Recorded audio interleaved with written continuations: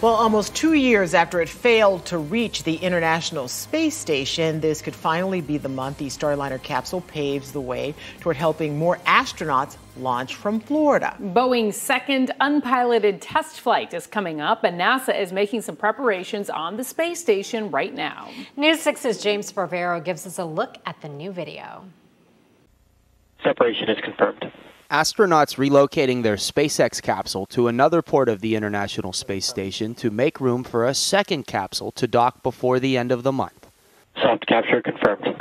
The next one belonging to NASA's other commercial crew program partner, Boeing. In December 2019, while the Atlas V rocket performed flawlessly, Boeing says its Starliner capsule did not fly as planned. Starliner returned to Earth fine, but it took 2 years of reviews and adjustments before NASA would give Boeing another go at an uncrewed mission to the space station, coming up on the 30th. I will be here for the launch. Chris Ferguson will work the upcoming mission behind the scenes.